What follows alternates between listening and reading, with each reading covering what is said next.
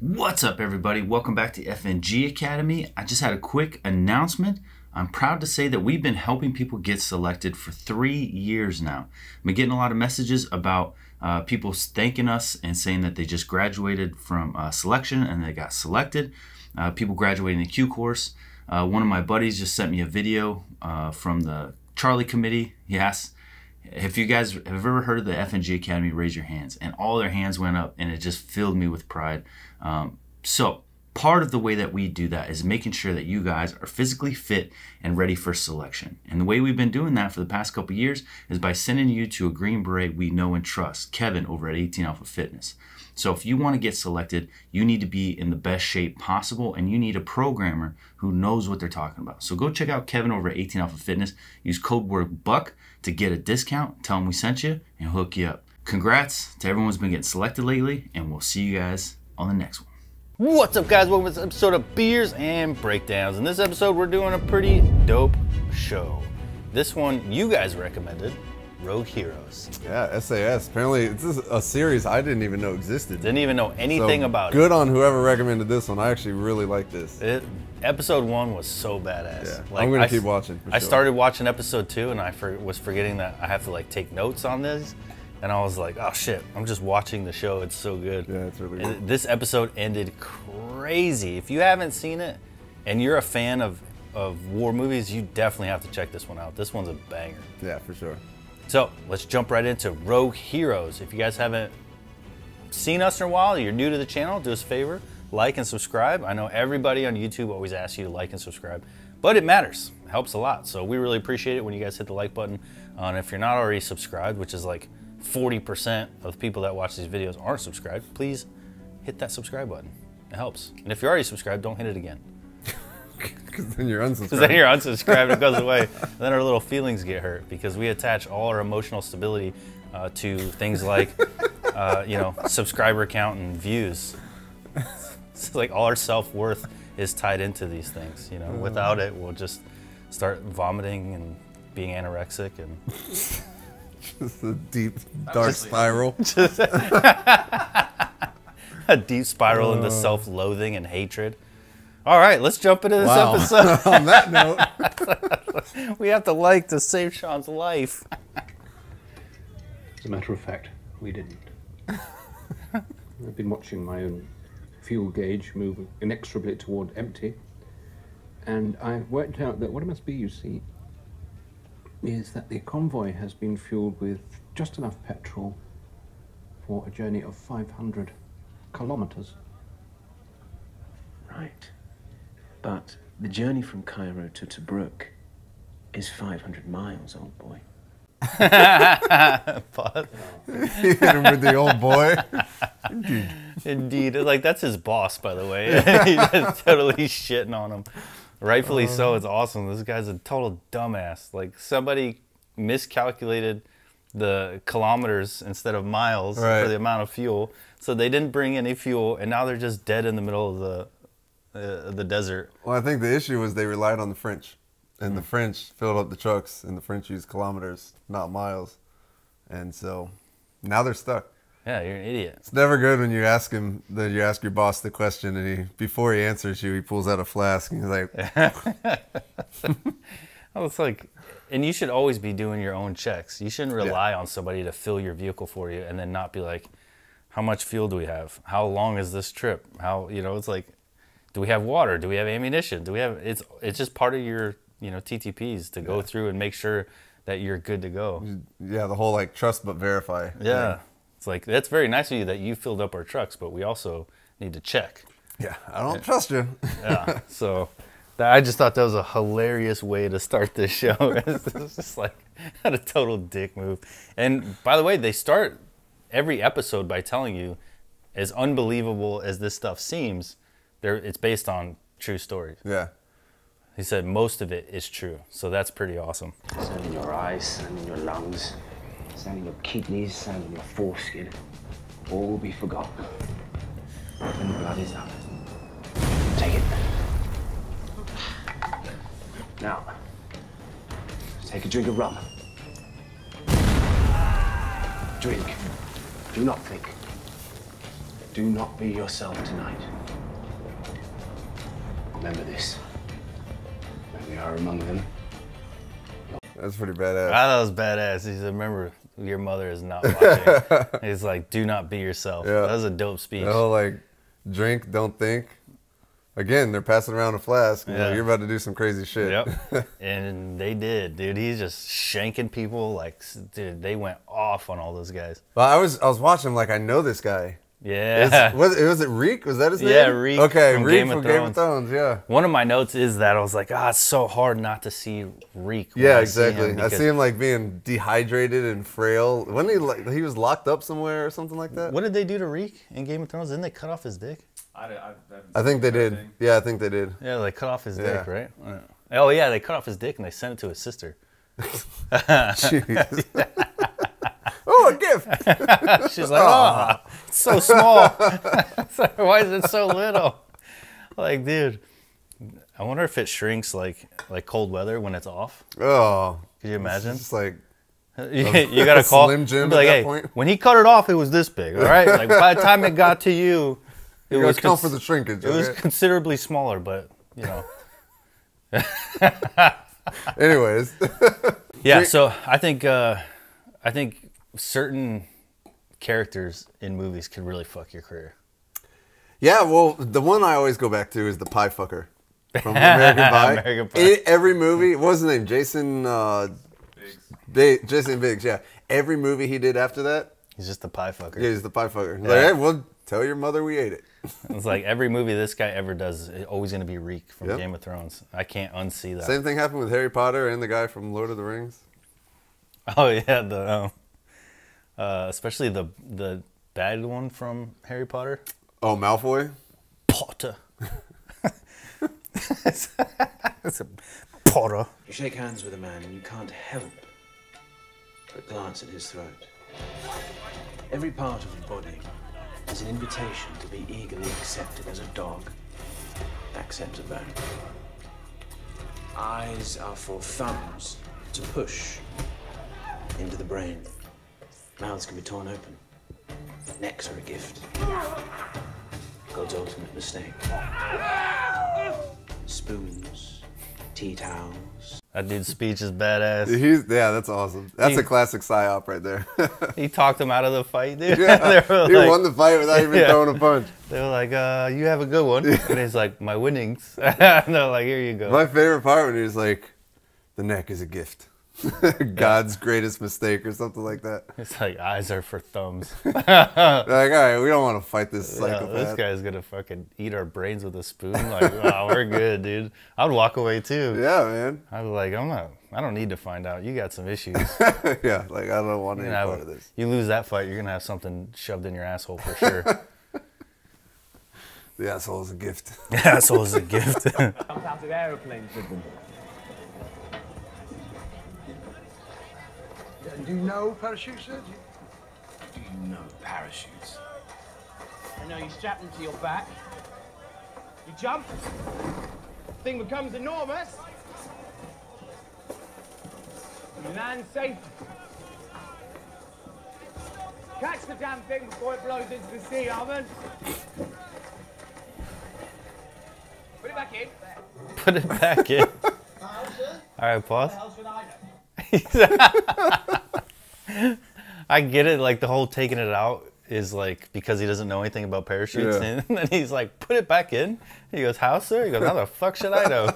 I was like, when I saw this, I was like, "What dickhead unrolls a perfectly packed chute?" Like you have to have. Well, at least now we have riggers that go through and pack it properly, Right, yeah. to make sure that it opens. They go through weeks of training for that too. So the last thing you want to do is unpack a chute and then try to shove it back into the pack. Like that chute's done. So he just ruined the chute until it's repacked by someone who knows what they're doing. But as we'll find out in this show, this guy doesn't really give I a have fuck. no idea. He would have jumped out with that parachute from the looks of it. Just Like, roll it back in, or just hold it in your hand and throw it. yeah. There's two things from the scene I like. For one, the first one is, it's like the SF mentality, right? They're tactically kind of acquiring what they need to complete the mission on these. And when he's like, you know, nothing belongs to anybody. If it's in your hands, then it's yours. But the other thing is, what a typical officer move. It's like you create this big mess and then expect this guy just to fix it. Like you're just like, look at the parachute. Oh, catch it before it flies away, and then like just put it back in. Come on, guys. It makes me not like this guy. Like I'm borderline. The fight scene, I was like, oh, he's really cool. And then the whole parachute throwing thing and like not taking any time to learn dick about parachutes before trying to jump out of a plane. Like, I was like, this guy is just really stupid. Yeah, I want to see how the character develops, because it is. It's like you like him, and then you're like, I don't know about him. And it goes, even the other guy, the guy with the bird with the speech, like some of the stuff he says too. It's awesome. I love the mentality. I love the mindset. But other times you're like, you guys are just kind of stupid. Yeah, like you're just throwing caution to the wind, like taking unnecessary risk, which we're about to see. Yeah, there's a fine line between bravery and stupidity. I guess it's in the name though. They're rogue heroes. They're fucking something. We're a bunch of cowboys. Is what we don't know what they are just yet. So what was he actually asking about? I've been in the dark, so it's all been unclear. He had a message from a Lieutenant Jack Lewis in Tobruk. Jock Lewis. Whatever. Hey God, you went through the roof. Oh, whiskey. Bang, bang, bang, one after the other. Memories of Scotland. You know how a bear in a cage sort of stands there and sways from side to side?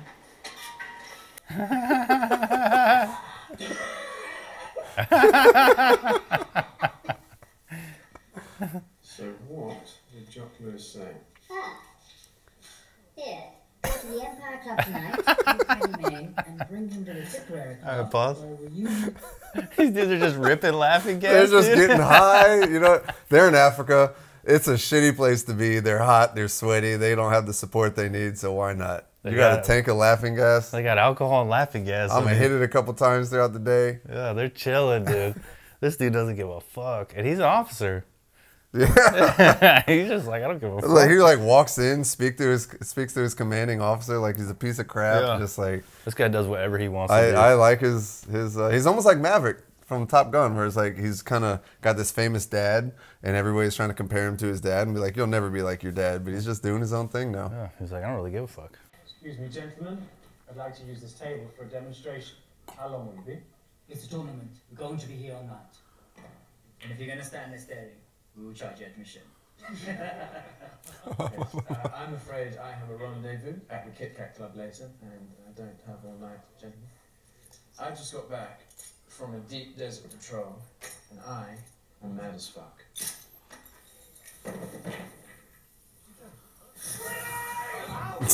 Like, no one would know after a couple seconds of no boom. Yeah, like, I'm going to come back in there pissed off. Yeah. Anyway, I'd be going back in there with the 6 guys to beat those 2 guys' ass. And this guy's all hungover. What if he grabbed the wrong one? It's actually a grenade. You're just standing there. It's like 2 killed themselves. You can't say that. How much actual parachute training have you had? We spent 3 weeks jumping from scaffolding and moving vehicles. And rolling forwards and sideways? And the door opens to the wind? Almonds, take the door off. Yes, sir. But by the time this weather blows over, it will be dark. So, how will you find your way back if it's dark? Lewis, the stars. The stars. So, with the storm and the fading line, why don't we pick again? Lewis, it sounds like your sergeant is... Dude, as soon as he said you had static line, and they're like, what's that? Static lines. I was like, what? You didn't even know that it's a static line? Imagine that guy didn't tell you that. You would have just jumped to your death. They would have jumped and been like, where's the ripcord? Idiots, dude. Like, come on. Like, there's a fine line between bravery and stupidity, and they're all the way in stupid. It's funny because the pilot, who I'm pretty sure is Sebastian from The Little Mermaid, also is very... Is it really? This guy knows everything. He's got very valid questions. Like, it's a static line. Okay, so how are you going to do that? They're like, all right, we'll connect it to the floor, or to the chairs. And he's like, all right, well, nobody jumps in the desert. It's going to be night. How are you going to get back?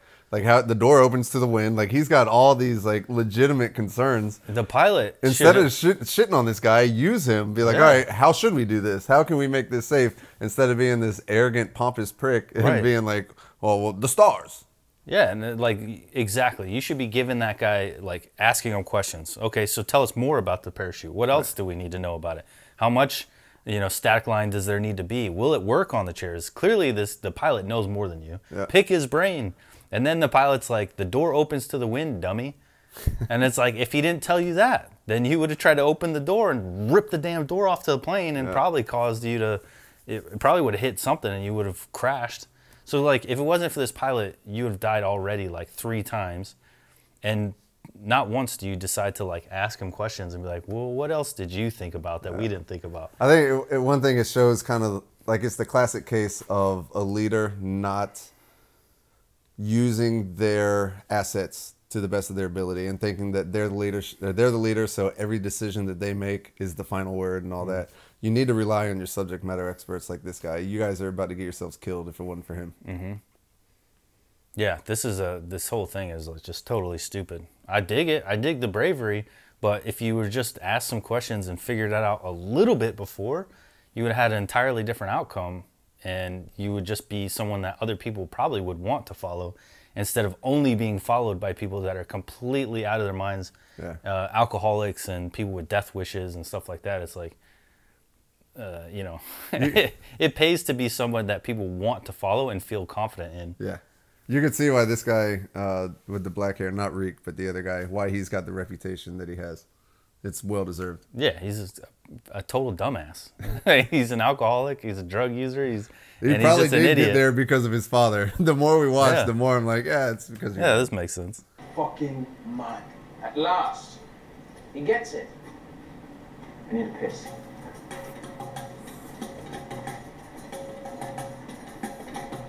Sorry, you can pause it. Chop chop. Because for me, that is one of the truest parts of the movie. I don't know what it is. Every time I put on a harness, I immediately had to piss. Without fail. As soon as the last buckle gets done or gets on and I'm JMPI'd, where they go through and inspect and make sure everything's nice and tight and where it should be. Which these guys did not do. He's walking around with his like leg straps undone. They didn't do any kind of JMPI. They're lucky these things even hold them in. But yeah, every time I finish that, it's like, damn, I gotta piss.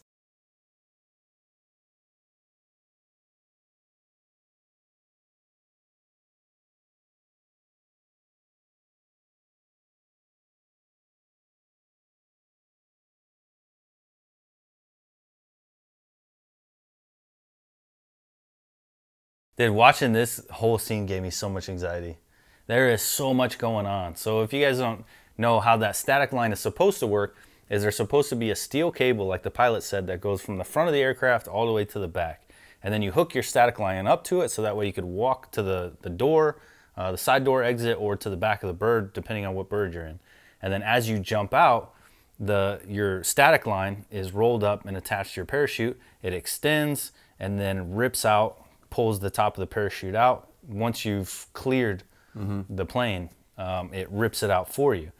But we also have reserve parachutes. So then if anything happens to that one, then we could pull our reserve, and that we have control of that one. So you protect your reserve and then you could pop it if you need it. These guys don't have reserves. And another issue that I had with this, which again, they obviously don't know what they're doing, but it doesn't make sense to me, is why the first guy would jump and then you would wait so long before you jumped. So all you're doing is increasing the distance away from each other exponentially. He's almost a mile away probably by the time he gets out. You're so far from the other guy. You would want to be one after another, so at least you could link up once you get to the floor. Well, when we jump, we have so many processes and procedures, right? So we go through this whole pre-jump thing where they give us a countdown. First off, we're checking each other's gear, checking our own gear. Then we get the countdown, and then when the light turns green, when it's time to go, we're all one after another. This guy just is like, gets up and is like, all right, I'm out, and takes off, and the other guy just sits there. And yeah, so, I was like, why are you sitting there? For one, they didn't check each other's equipment, which, I mean, back then, that's, I don't know if they did that back then, but anyways, like, they don't know what's going to happen once they jump out. And yeah, when this guy finds that he's getting tugged at the door, and he has to pull his own chute out, basically, before he even jumps. Stupid. Nightmare scenario, and we're about to see what happens here.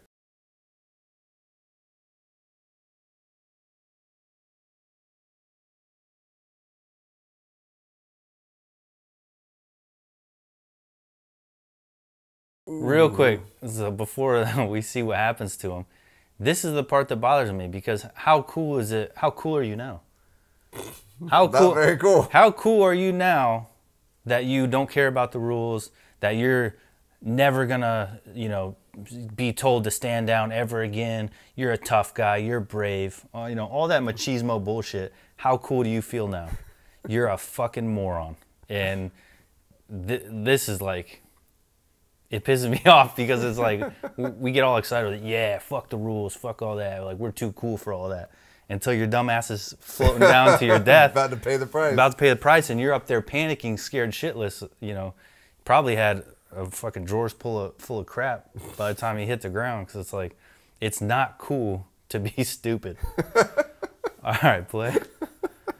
Sound like Mr. T.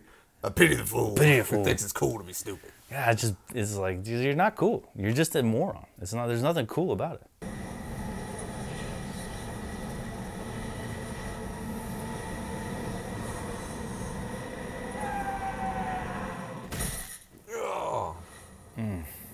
There you go, man. That's what you get. Yeah, man. I felt that impact. Yeah, they did a good job. They did a good job with that because he slammed. And we've hit the ground pretty hard. Yeah. I slammed before. Sometimes I've come down. Just depends on the pocket of air, and I just barely fall. Yeah. And you're like, oh, thank you, Jesus. And then other times you're like, slam, like, and that's with a fully functioning chute. Yeah. This dude had a giant hole in his chute, and he just hit the ground hard, and then ends up not being able to feel his legs. Obviously, you haven't watched the second episode yet, so I don't know if he's paralyzed, but yeah, he sees his dead father. Yeah, he almost died. Can't feel his legs. That's not good. But anyway, this show's badass. I love it, man. I cannot wait to see what happens on the rest of this. It's awesome, and I hope, and obviously, they end up becoming SAS, right? They end up becoming one of the best units in the world. So it is wild to me that the precursor to that was just these insane dudes. Yeah. But it's cool. It's a badass story, and the fact that it's based on real events is pretty amazing. So, hope you guys enjoyed that episode. Thank you guys so much for recommending this show. We love it so far. I can't wait to watch more episodes. Even if we don't do it for Beers and Breakdowns, I just want to watch it. Yeah. So, great recommendation. Again, if you made it this far, thank you guys so much for watching the show and supporting us on Beers and Breakdowns. We know the scenery is a little different this time. We're in Texas because I didn't want to go to California this trip. So we at my house, which is not as nice and as Abel's theater. So that's why it's different. But we'll see you guys on the next episode. Like and subscribe if you like it and you want to see more. Drop your comments down below about which ones you want us to react to and what did you think about this show. See you guys later.